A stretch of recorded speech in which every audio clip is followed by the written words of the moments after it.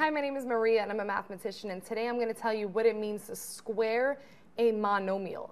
So if you were to square a number like 3, you know that it means to just multiply that number by itself, right?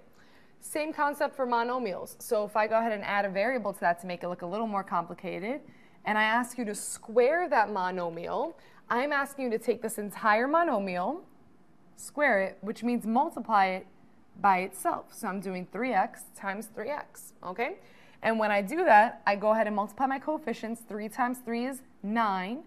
And x times x, I have to remember my multiplication law of exponents tells me that I have to add the exponents, and there's 2 imaginary ones there, right? So that becomes 9x squared. Let's try another one. If I say to you, square 4y squared for me. So I have the term 4y squared, and I want you to square that.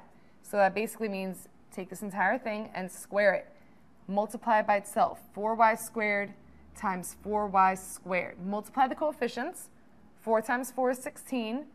Multiply the variables, and remember to use multiplication law of exponents. So same base, keep the base, add the exponents. All right? That is what it means to square a monomial.